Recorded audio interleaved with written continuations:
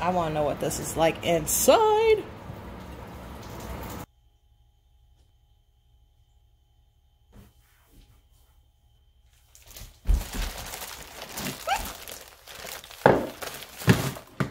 Hey guys, making a keto dessert today. That looked amazing.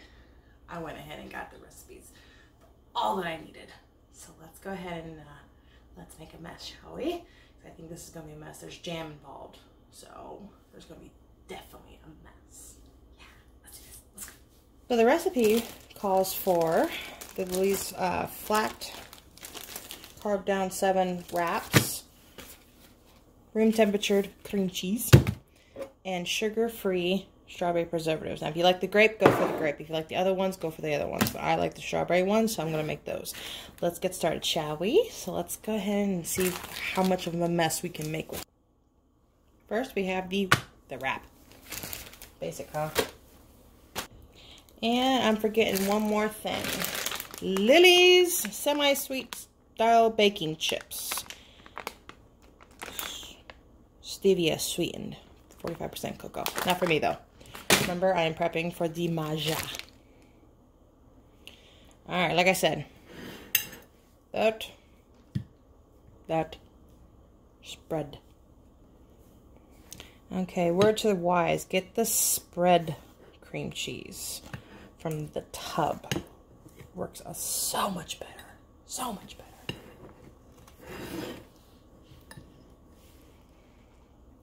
Had to pull out the big guns. A little bit more flat surface. Alrighty, so we're gonna edge that around like so. You can put as much cream cheese as you want. I only used a ounce of it, so don't forget to preheat your oven to at least low until you're ready for it. Like so. Now, for the important things. The jello.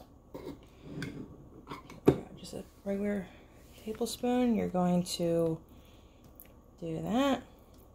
Make sure to leave a little bit of room on the outside. That way it's not overlapping when you fold it. Who am I kidding? Let's do this. So we're going to put the jello all over that. There we go. But that's safekeeping because I know I'm going to be making more. Okay. That Lillys chalk I was telling you about. We're only going to do that much on there. You can do more if you want to. Go for it. You want to do more? Go for it. Like I said, this is for Maja and her prepping that I'm doing for. Anyway. Alright, butter your pan. Like I said, the oven is supposed to preheat on low. So, let's speed that up a little bit. Let's put it on medium. That way that butter can, I don't know, cook. Hey, look at that.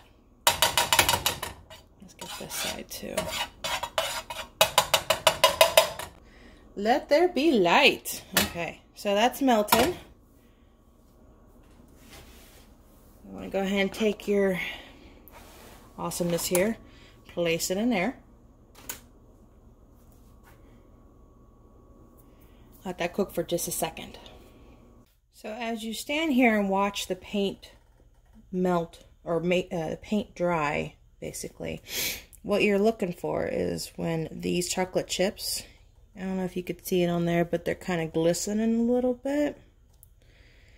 That's when you want to just take your spatula and flip it over like that.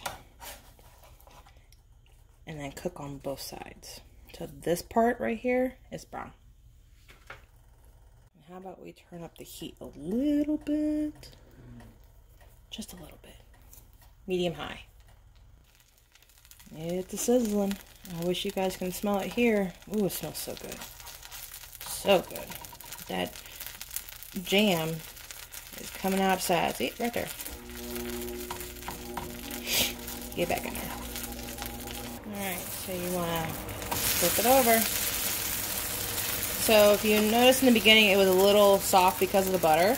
So if this is a little, not hard, but firm, that's when it is done. Now we just had to flip it on the other side. Look at this bubble. It is so cute. Sorry, ADD.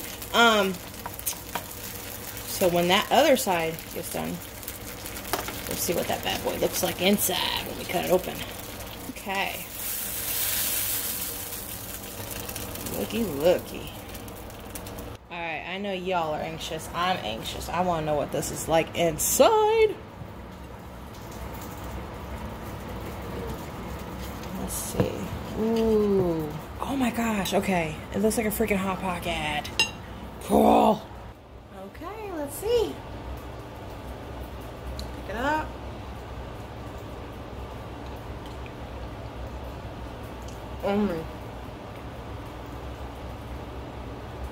Oh my god. It tastes like a freaking Hot Pocket. I'm making some of this for myself. Oh my god.